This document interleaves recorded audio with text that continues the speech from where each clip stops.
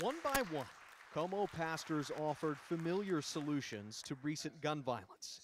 They want tighter laws and new investment in their community. But their real call to action could only come from a pulpit. None of this stuff gonna get resolved until we get back to God. The faith leaders contend this isn't the Como it once was, partly because parents aren't parenting like they used to, they say. Police Chief Neil Noakes agrees. Every generation talks about the next, about what's wrong. But can I be real? Can I be honest with you? And some of you may not like to hear this. Who raised that generation?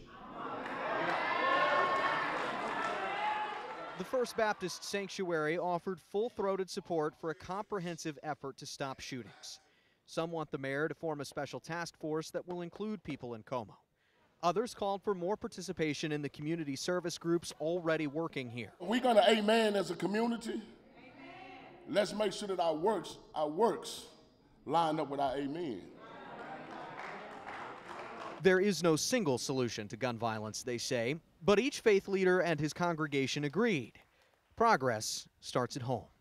In Fort Worth, I'm Matt Houston.